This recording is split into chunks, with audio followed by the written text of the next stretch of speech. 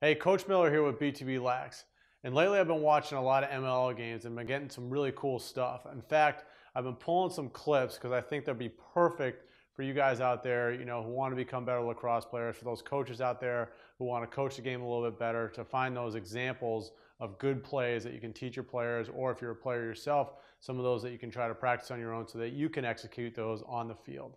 The first clip, basically this video is I want to talk about defense, how defensemen handle the ball, in those like transitional situations. I want to talk about some field sense, and I want to talk about a smart play. And I have 5 examples, so I'm going to show you these clips and just kind of point out, what I saw during these clips. So this first clip I'm going to show you is from Brian Farrell, who plays for the Chesapeake Bay Hawks. As you can see, he catches the ball in transition, catches the ball first, gets a good hard overhand shot for the lower part of the net, and buries a shot, gets a goal. It's always great for, to get a goal as a defenseman in the MLL. It's always great for a friend, Brian Farrell, to get that goal as well. So congrats, Brian, nice goal.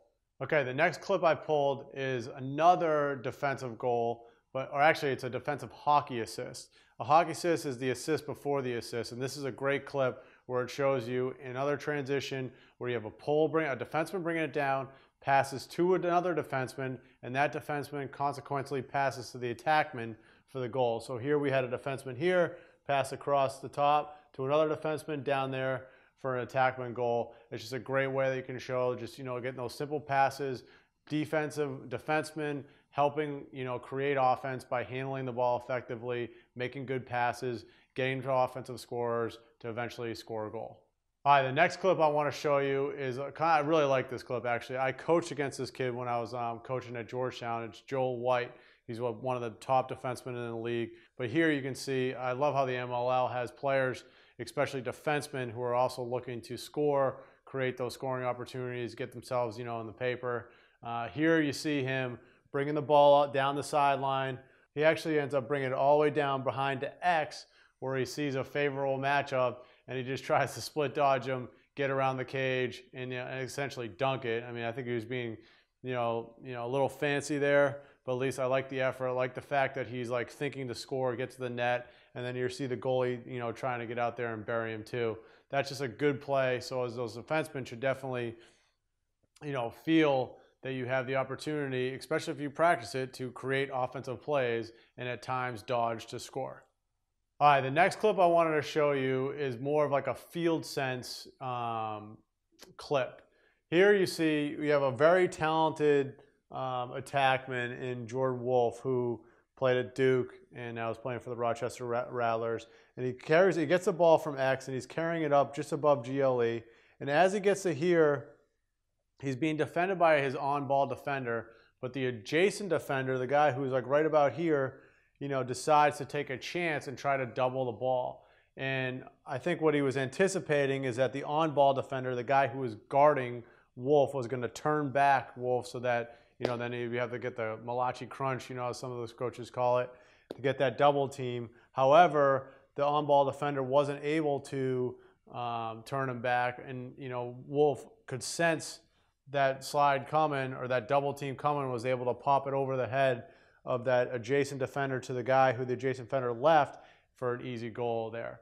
So that's like a field sense kind of, a great field sense by, Wolf, the attackman, but at the same time, whenever you're doing a double team, you're kind of taking a risk, that you're going to create a turnover. And in that case, the defense, did not execute that double team, and it resulted in a goal.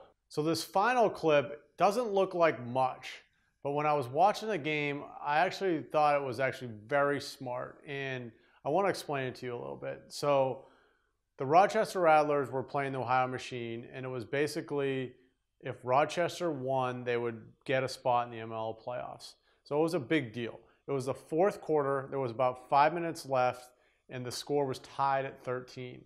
So in the MLL, and I've been watching a lot of games this summer, if you turn the ball over or something happens, like, teams can score in transition like that. It's like, it can be like a blink of an eye, the ball can be going the length of the field, and then you're going to score. Like other teams, like, it's just, they can score so quickly. They're so offensive. They're so talented offensively. It's like very impressive. So here, Rochester realized that. The other thing about, the MLL is there's a shot clock, so there's a 30-second shot clock, and that was winding down. I think there was about 3 seconds left in the shot clock. And you could see that Rochester didn't want to like force anything crazy that would potentially result in a transition goal going the other way, and they would go down by a goal. So what they did was they just basically dumped the ball into the corner, so that they could get back and get in defense and played settled defense. And that's a big deal because what ended up happening was they got down, they got a stop, got the ball back, and eventually Rochester scored and they won the game. So it's just little plays like that that can be, you'll see in the clip how they just dumped it in the corner. Little plays like that can be a big deal and that can prevent those transition goals that potentially could have lost them the game. So I wanted to point that out as well. All right, so there you have it. Those are those 5 clips that I saw, just covering the things that I wanted to focus on, which was defensemen and how they handle the ball, create opportunities, especially in the offensive end. I wanted to show you a double team and how like a field sense thing from an attackman, noticing that double team and how was he able to beat it. And I also wanted to show you just a great heads up, a high IQ lacrosse play where they dump the ball in the corner to prevent any transition goal, to give themselves settle defense to stop like a high-powered offense. Been writing a lot of blog posts and articles lately. Just check it out at btb-lax.com. The link's right below this video. When you get on the page and read the articles, leave a comment. Love to see what you have to say. See you soon.